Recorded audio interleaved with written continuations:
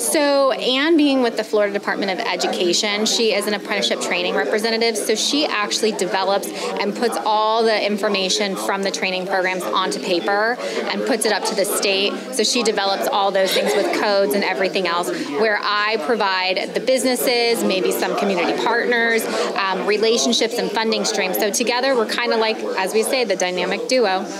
Call me up.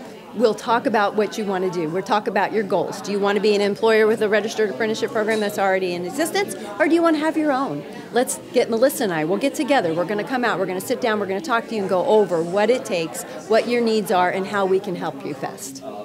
We're really trying to beef up our industries of focus here in our region of where we work for CareerSource Brevard, so Brevard County, and the resources that we provide that can help the businesses and programs of apprenticeship and really put back into the community where a lot of these individuals may not have been able to go to 4-year, where this can be an opportunity for them to, as they say, learn and earn so they can go to school and have a job.